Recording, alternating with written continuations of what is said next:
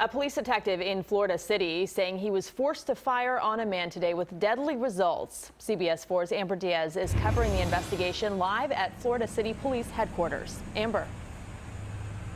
And police are standing by that detective tonight, Rick Rudabay, saying he had every reason to fire his gun. Police say the man he shot also had a gun, but they're just not saying what he did with it. He's not troublemaker. Matter of fact, he grew up here. Levi Simon on the defense after he says a detective shot and killed his 23-year-old son, Jovan. I said, Jovan outside. She was outside with no shoes. When I get there, the same guy shot him and tried to tell me, "Stay away." I said, "I got my son there, I got to see." Police say it started Wednesday afternoon when two detectives conducting a criminal investigation near Northwest 14th Street and 2nd Avenue confronted Simon at a nearby apartment.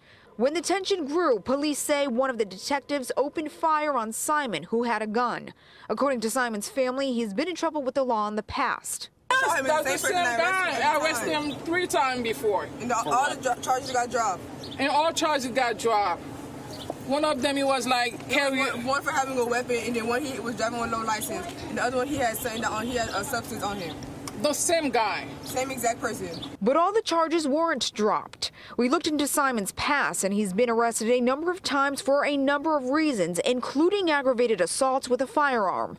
Simon was currently out on felony bond. Back out here live, Rick Rudabay in Florida City. Police aren't giving much information on that detective who opened fire. We just know that he's been on the force for the past 3 years. Reporting live, Amber Diaz, CBS 4 News, tonight.